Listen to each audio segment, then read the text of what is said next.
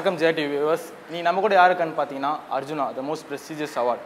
அப்படி ஒரு அவார்டை வாங்கி ஒட்டுமொத்த இந்தியாவுக்கே பெருமை சேர்த்த ஒரு தமிழன் பாடி பில்டர் பாஸ்கர் சார் நம்ம கூட இருக்காரு. அவர் வெல்கம் பண்ணிடலாம். வணக்கம் சார். வணக்கம் சார். முதல்ல எங்கள் டீம் சார்பாக நீங்கள் அர்ஜுனா அவார்டு வாங்குறதுக்கு விஷஸ் சொல்லிடுங்க சார். ஸோ நம்ம இந்த அவார்ட் பற்றி பேசுறதுக்கு முன்னாடி அது நிறைய பேசியிருப்பாங்க நிறைய இன்டர்வியூவில். ஸோ அதை பற்றி போகிறதுக்கு முன்னாடி உங்களோட ஏர்லி ஸ்டேஜஸ், நீங்கள் இந்த பாடி பில்டிங் ஃபீல்டில் எப்படி வந்தீங்க, ஸோ உங்களுக்கு யார் இன்ஸ்பிரேஷனாக இருந்தா அப்படின்றத பற்றி கொஞ்சம் சொல்லுங்கள் சார். இப்போ நான் இந்த ஃபீல்டுக்கு வந்தது பார்த்தீங்கன்னா ஃபஸ்ட்டு நான் ஜிம்முக்கு போகும்போது வந்து 97 போனேன். 1997 போனேன். ஜிம் போயிட்டு ஜாயின் பண்ணேன். எல்லாரும் போல் நானும் ஒரு எல்லா இளைஞர்களுக்கும் மனசில் இருக்கிறதும் நம்மளும் ஃபிட்டாக இருக்கணும், ஆர்ம்ஸ் எல்லாம் பெருசாக வச்சுட்டு ஒரு டைட் டிஷர்ட் போட்டு ரோட்டில் போனால் எல்லோரும் நம்மளை பார்ப்பாங்க அப்படின்ற ஒரு ஆசையில் தான் நானும் ஜிம்முக்கு போனேன். நான் கொஞ்சம் ஷார்ட்டாக இருந்ததுனால என்னோடய ஃபிசிக் நல்லா சீக்கிரமே க்ரோத் ஆகிடுச்சு. நான் ப்ராக்டிஸ் பண்ண பார்த்திங்கன்னா நல்லா ஒரு இம்ப்ரூவ் கிடச்சிது. அந்த நான் போய் ஜாயின் பண்ண ஜிம்மில் வந்து மாஸ்டர் பார்த்திங்கன்னா ராஜேந்திரன்றவர். அவர் வந்து ஜூனியர் மிஸ்டர் இந்தியா. அவரும் ரயில்வேல ஒர்க் பண்ணுறாரு. அவர் வந்து எனக்கு நிறையா டிப்ஸ் எல்லாம் கொடுத்து என்னை நல்லா ஒரு என்கரேஜ் பண்ணி அவர் பாடி பில்டிங் பண்ணால் நல்லாயிருக்கும் உன்னோட ஃபிசிக்கு அப்படின்னு முதல்ல என்னை கூப்பிட்டு போயிட்டு ஒரு ஜூனியர் ஸ்டேட் லெவலில் என்னை ஃபஸ்ட்டு பண்ண சொன்னார். நான் அந்த பாடி பில்டிங் அந்த மீட்டில் நான் கலந்துக்கிட்டு எனக்கு அதில் பார்த்திங்கன்னா போசிங்கு எதுவுமே எனக்கு தெரியாது. பட் ஃபஸ்ட் டைம்ன்றதுனால ஒரு மாதிரி நர்வஸாக இருந்தது. நம்ம கலந்துக்கிறது ஒரு மாதிரி ரொம்ப கூச்சமாக இருந்தது. ஒரு மாதிரி பயத்தோடு தான் போய் பண்ணேன். அதில் போய் பார்த்தீங்கன்னா நான் 5th பிளேஸ் வந்தேன். Super sir. ஒரு ஃபஸ்ட்டு ஜூனியர் ஸ்டேட்லேயே வந்து 5th பிளேஸ் வந்தேன். எனக்கு முன்னால் 4 பேர் இருக்கிறாங்களே, அவங்கள நம்ம பீட் பண்ணணும் அப்படின்ற ஒரு எண்ணம். அதுக்கப்புறம் எனக்கு பின்னால் ஒருத்தர் இருந்தார், 6வது வந்தவர். ஏன்னா அப்போ வந்து 6th பிளேஸ் வரைக்கும் கொடுப்பாங்க. பரவாயில்ல, 6 வரைக்கும் நம்மளுக்கு பின்னாலே ஒருத்தர் இருக்கிறாரு அப்படின்ற ஒரு எண்ணம். எங்கள் மாஸ்டர் ராஜேந்திரன் வந்து எனக்கு நிறையா என்கரேஜ் பண்ணி, அவர் ரயில்வேல இருந்ததுனால அவர் என்ன சொன்னார்னா, நீ நல்லா இந்த கேம் பண்ணனா உனக்கு நல்ல ஃபிசிக் இருக்குது, நீ நல்லா பண்ணனா நீயும் வந்து உனக்கும் ஒரு கவர்மெண்ட் ஜாப் கிடைக்கிறதுக்கு சான்சஸ் இருக்குது, நீ நல்ல இந்த இதில் உனக்கு நல்லா உன்னோட லைஃப் நல்லா செட்டில் ஆகிடும், நீ பண்ணு அப்படின்னு ஒரு ஹோப் பண்ணார். அதன் மூலிமா போனது தான் இந்த ஃபீல்டு. சார், இப்போ வந்து நீங்கள் கிட்டத்தட்ட 20 இயர்ஸாக இந்த ஃபீல்டில் இருக்கீங்க. ஸோ அர்ஜுனாவோட 20 இயர்ஸ் கழிச்சு தான் வந்து இப்போ தராங்க அந்த பாடி பில்டிங் ஃபீல்டுக்கு. ஸோ நீங்கள் எத்தனை பாடி பில்டர்ஸ் பார்த்துருப்பீங்க. ஸோ அவங்களெலாம் கிடைக்காத ஒரு அவார்டு உங்களுக்கு கிடைச்சிருக்கு அப்படின்றப்போ நீங்கள் எப்படி ஃபீல் பண்ணுறதோட உங்கள் ஃபேமிலி அண்ட் ஃப்ரெண்ட்ஸு, உங்களை ட்ரெயின் பண்ண மாஸ்டர்ஸு, ஸோ அவங்களாம் என்ன ஃபீல் பண்ணாங்க, அவங்க எப்படி உங்களுக்கு என்ன சொன்னாங்க? அது எப்படின்னா, இந்த அவார்டு வந்து 99 கேரளாவில் இருக்கிற போலின்ற ஒருத்தருக்கு தான் 99 கிடச்சிருக்குது. அதுக்கப்புறம் பார்த்திங்கன்னா நிறைய பாடி பில்டர்ஸு 99க்கு அப்புறம் இப்போ 2019 வந்து பார்த்திங்கன்னா இதில் நிறைய பாடி பில்டர்ஸ் வந்து உருவாகிருக்கிறாங்க, பண்ணிகிட்டு இருந்தாங்க, இப்பவும் பண்ணிகிட்டு இருக்கிறாங்க. நிறைய பேர் அதை விட்டுட்டு போயிருக்கிறாங்க. எனக்கு தெரிஞ்சு நிறைய பாடி பில்டர்ஸு, ஏன்னா நானும் வந்து 25 இயர்ஸாக அந்த ஃபீல்டில் இருக்கிறேன். எனக்கு தெரிஞ்சு நிறைய பாடி பில்டர்ஸ் நானும் பார்த்துட்ருக்கிறேன். அவங்களுக்கெல்லாம் கிடைக்காத ஒரு இது வந்து எனக்கு கிடச்சிருக்குன்றதை வந்து உண்மைக்கே ரொம்ப பெரிய ஒரு மகிழ்ச்சியாக எடுத்துக்கிறேன். ஏன்னு கேட்டிங்கன்னா, நேஷ்னல் லெவலில் சாம்பியன் ஆஃப் சாம்பியன்லாம் பல முறை வந்தவங்கலாம் நிறைய பேர் இருக்கிறாங்க. அவங்க நார்த் சைடில் வந்து நிறைய பாடி பில்டர்ஸ் இருக்கிறாங்க. அவங்களுக்கெல்லாம் கிடைக்காத ஒரு அங்கீகாரம் நமக்கு கிடச்சி, நம்ம தமிழ்நாட்டில் நமக்கு கிடச்சிருக்குன்ற போது எனக்கும் அதில் ஒரு பெரிய சந்தோஷம், எனக்கும் அதில் ஒரு பெருமை. எங்களோட பாடி பில்டிங் அசோசியேஷனுக்கு ரொம்ப ஒரு பெருமை. ஏன்னு கேட்டிங்கன்னா, 20 வருஷத்தில் அசோசியேஷன் வந்து ஒரு 2-3 பேர் கை மாறி வந்திருக்குது. அவங்களுக்குலாம் யாருக்கும் இந்த ரெகக்னைஸ் கிடைக்கல கவர்மெண்ட்லேருந்து. இப்போ இருக்கிற இந்தியன் பாடி பில்டர்ஸ் ஃபெடரேஷனுக்கு இந்த ரெகக்னைஸ் வந்து மத்திய அரசு கொடுத்துருக்கிறதுனால, அதில் இருக்கிற எங்களோட அசோசியேஷனில் இருக்கிற பிரசிடெண்ட், செக்ரட்டரி, அவங்கெல்லாம் பார்த்திங்கன்னா எங்களோட அசோசியேஷனில் இருக்கிற மொத்த நிர்வாகிகள் எல்லாருமே டீமே ஐபிஎஃப் ஃபேமிலியே பார்த்திங்கன்னா ரொம்ப சந்தோஷமாக இருக்கிறாங்க, ரொம்ப ஹாப்பியாக இருக்கிறாங்க. ஏன்னு கேட்டிங்கன்னா, இந்த அவார்டுங்கிறது வந்து ரெகக்னைஸ் இருக்கிற அசோசியேஷனுக்கு மட்டும்தான் கிடைக்கும். அது நமக்கு கிடச்சிருக்குன்னொடனே, இத்தனை வருஷத்துக்கு அப்புறம் கிடச்சிருக்குன்றவனே எங்களோட அசோசியேஷனுக்கும் ஒரு சந்தோஷம், தமிழ்நாடு பாடி பில்டர்ஸுக்கு எல்லாருக்குமே சந்தோஷம். தமிழ்நாட்டை எடுத்துக்கிட்டிங்கன்னா 20 வருஷத்துக்கு அப்புறம் எவ்வளோ பாடி பில்டர்ஸ் தமிழ்நாடும் பார்த்துருக்குது. அதில் எனக்கு கிடச்சிருக்குன்ற போது அது எல்லாருக்கும் ரொம்ப சந்தோஷப்படுறாங்க. என்னோடய ஃபேமிலி எடுத்துக்கிட்டிங்கன்னா ரொம்ப ஹாப்பியாக இருக்கிறாங்க. சார், இப்போ வந்து பொதுவாக இப்போ இருக்க மாடர்ன் டே பாடி பில்டர்ஸ் அவங்கள எடுத்துக்கிட்டிங்கன்னா, அவங்கள பார்க்குற மக்களோட கண்ணோட்டம் வந்து, அவங்க இப்போ ஒரு உடம்பு ஏற்றுறான்னா இவன் வந்து ஸ்டெராய்ட்ஸ் யூஸ் பண்ணியிருப்பான், சப்ளிமெண்ட் யூஸ் பண்ணியிருப்பான்னு சொல்லி ஈஸியாக சொல்லிடுறாங்க. ஸோ அதெல்லாம் எடுத்தாலும் அதுக்கு பின்னாடி ஒரு ஹார்ட் ஒர்க்குன்றது ஒரு இருக்குது. கண்டிப்பாக அதை மக்கள் அப்படி பார்க்குறவங்களுக்கு நீங்கள் என்ன சொல்ல நினைக்கிறீங்க? அதாவது எப்படின்னா இப்போ ஸ்டெராய்டுன்றது வந்து பார்த்திங்கன்னா அதை எடுத்துகிட்டு போனாங்க அப்படின்னாவே அது வந்து குறுக்கு வழியில் போகிற பாதை தான். அது ஷார்ட் ரூட். அது போன உடனே அடுத்தது உடனே வந்து அது வந்து வெளியில் வந்துடுவாங்க. அது வந்து அது ரெகுலராக ஒரு கேம் செய்ய முடியாது, ஸ்டாண்டர்டாக இருந்து பண்ணவே முடியாது. வந்த உடனே போயிடுற வழி தான் அது. அதனால் அதை எடுக்கிறவங்களுக்கு வந்து நல்ல வழி இல்லை. அதை வந்து அவாய்ட் பண்ணுறது ரொம்ப நல்லது. பொதுமக்களுக்கும் என்னென்னா சாதாரணமாக நினச்சிடக்கூடாது பாடி பில்டிங்கை.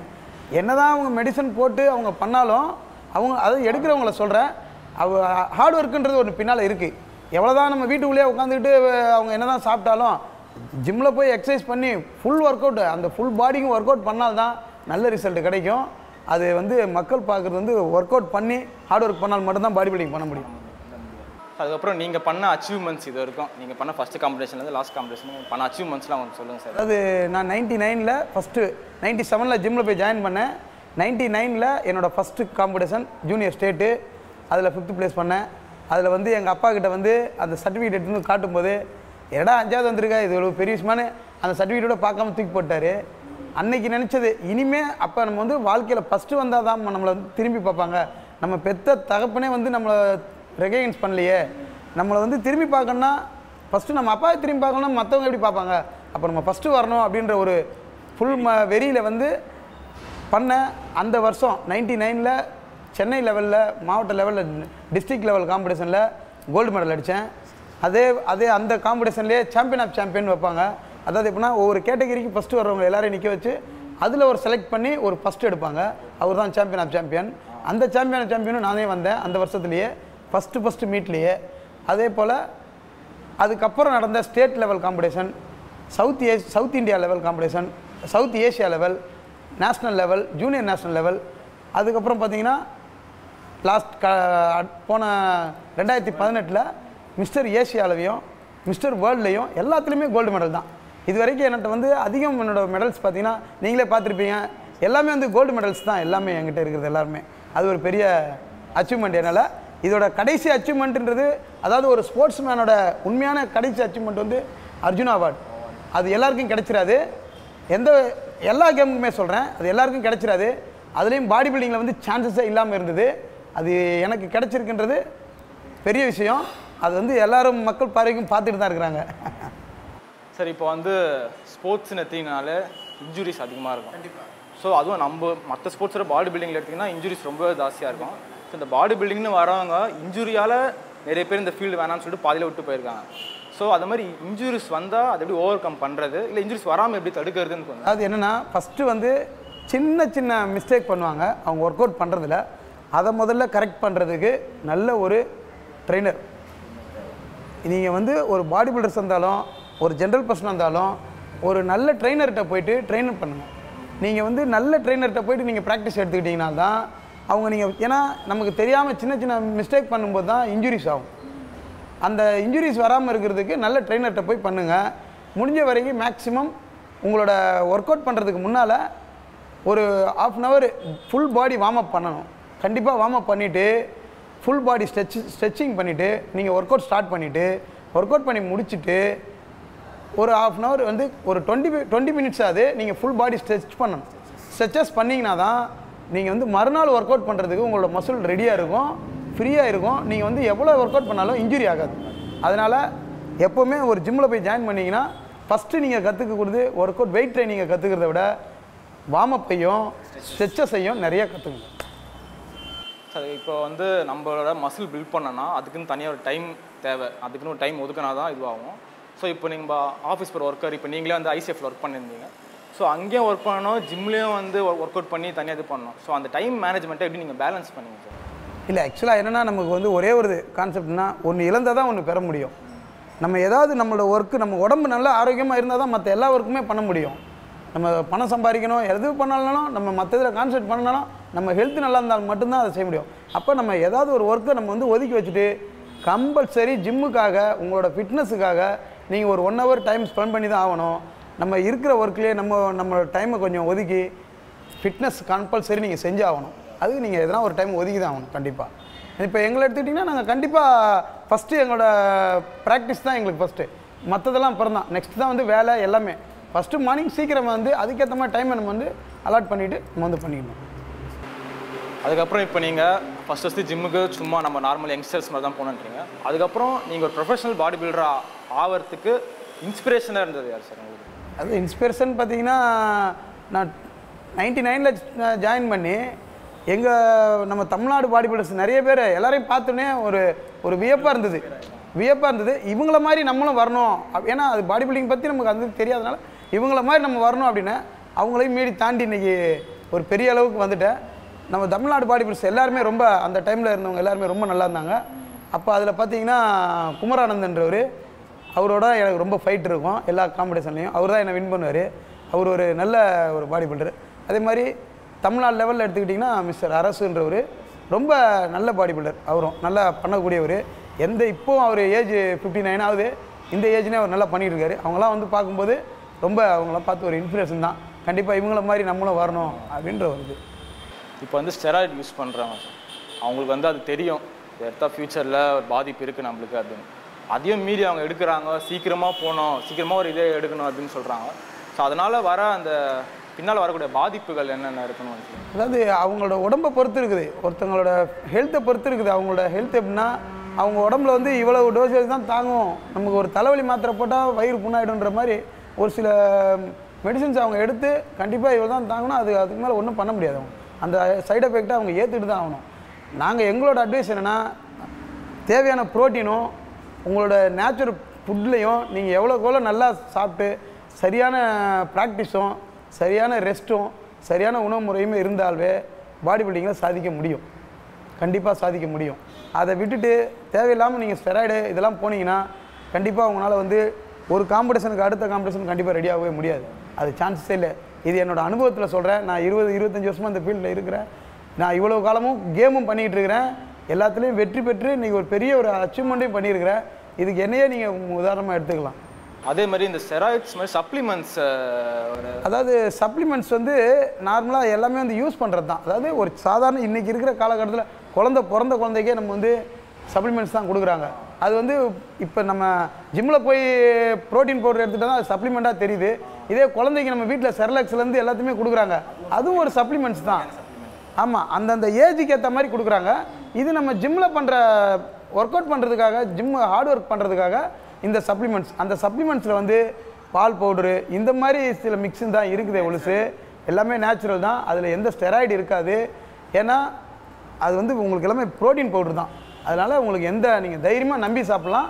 அதோட எக்ஸ்பைரி டேட்லேருந்து எல்லாமே கரெக்டாக இருக்கான்னு பார்த்து வாங்கி சாப்பிடுங்க. அது சில எக்ஸ்பீரியன்ஸ் ஆனவங்க நியூட்ரிஷன்கிட்ட கேட்டு கன்சல்ட் பண்ணி சாப்பிட்டா இன்னும் நல்லது.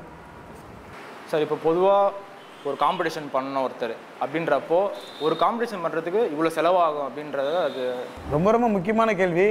ஏன்னா எங்களோட வாழ்க்கையில் நான் சம்பாதிச்ச காசை விட பாடி பில்டிங்காக செலவு பண்ண காசு தான் அதிகம்.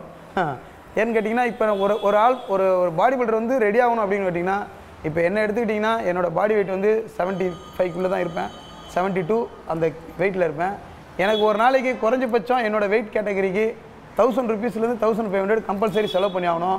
ஒரு நாளைக்கு 1500னா மந்த்லி பார்த்தீங்கன்னா ஒரு 50,000க்குள்ளே கண்டிப்பாக செலவு பண்ணி ஆகணும். என்னோடய சம்பளம் நான் வந்து ஒர்க் பண்ணுற என்னோடய சேலரி வந்து பார்த்திங்கன்னா மாதம் 50,000 ரூபாய்.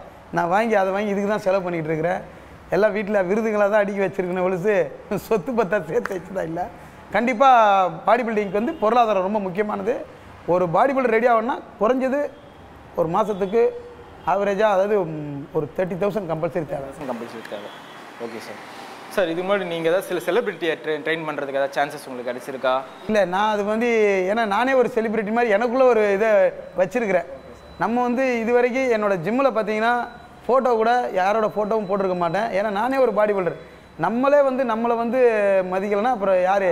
அதனால் என்னோடய ஜிம் இதில் கூட பார்த்திங்கன்னா ஃபோட்டோஸ் எல்லாமே என்னோடய ஃபோட்டோஸ் தான் இருக்கும். நம்ம தமிழ்நாடு பாடி பில்டர்ஸ் தான் எல்லாத்துலேயுமே யூஸ் பண்ணுவோம்.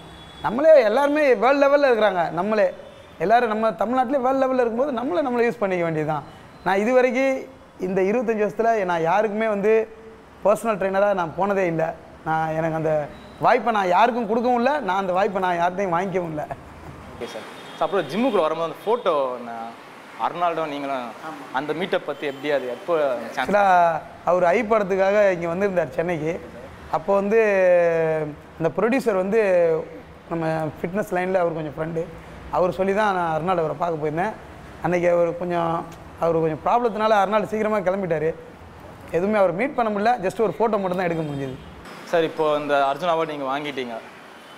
நம்ம தமிழ்நாடு பாடி பில்டர்ஸில் வேறு ஒருத்தர் இந்த அவார்டுக்கு டிசர்வ் பண்ணலான்னா நீங்கள் யாரை சார் சொல்லுவீங்க?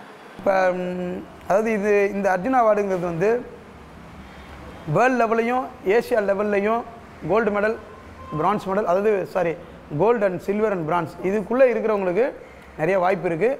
அதில் அதிகம் யார் கோல்டு மெடல் வின் பண்ணியிருக்காங்களோ அவங்களுக்கு தான் நெக்ஸ்ட்டு சான்ஸு. ஏன்னா அதில் தான் மார்க், அதாவது வந்து மார்க்கு ரேங்க் அந்த கேட்டகரியில் போவோம். அப்படி போகும்போது பார்த்திங்கன்னா அடுத்து நம்ம தமிழ்நாட்டில் வந்து 2 பாடி பில்டர் இருக்காங்க.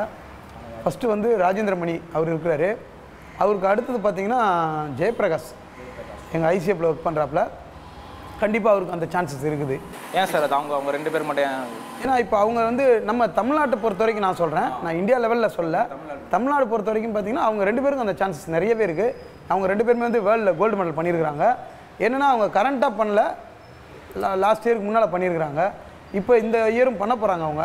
ஏன்னா இந்த இயர் அவங்க கடவுள் புண்ணியத்தில் அவங்களும் கோல்டு அடித்து கண்டிப்பாக நம்ம தமிழ்நாட்டுக்கு இன்னொரு அர்ஜுன் அவார்டு வாங்குறதுக்கு ரெடி ஆகிட்டு இருக்காங்க. கண்டிப்பாக அதுக்கு அவங்களுக்கு இப்போயே வாழ்த்து சொல்லியிருந்தாங்க. சார் இப்போ இந்த அவார்டு நீங்கள் வாங்கியிருக்கீங்க, இது மூலிமா இந்த இன்டர்வியூ மூலமாக இந்த அவார்டு வாங்கினதுக்கு யாருக்காவது நீங்கள் தேங்க்ஸ் சொல்லணும்னு இருந்தால்? கண்டிப்பாக. ஏன்னா இந்த அவார்டு வந்து கிடச்சிருக்குன்றது வந்து 20 வருஷத்துக்கு அப்புறம் நமக்கு கிடச்சிருக்கு. அதை விட பெரிய விஷயம்னா body building, Tamil Nadu body building அசோசியேஷனுக்கு வந்து ஒரு ரெகக்னிஷனை கொடுத்துருக்கு. அதனால் இதுக்கு வந்து நம்ம அவங்களுக்கு கண்டிப்பாக தேங்க்ஸ் சொல்லி ஆகணும்.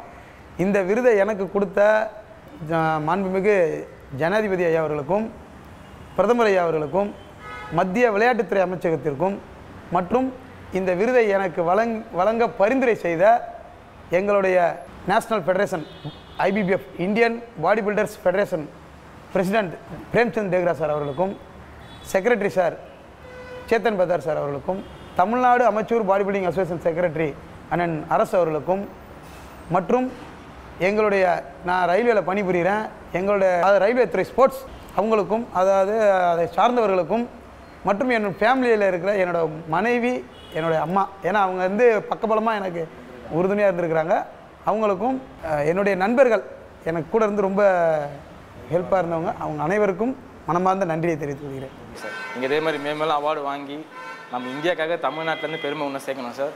சார் நன்றி. Thank you sir. தேங்க்யூ.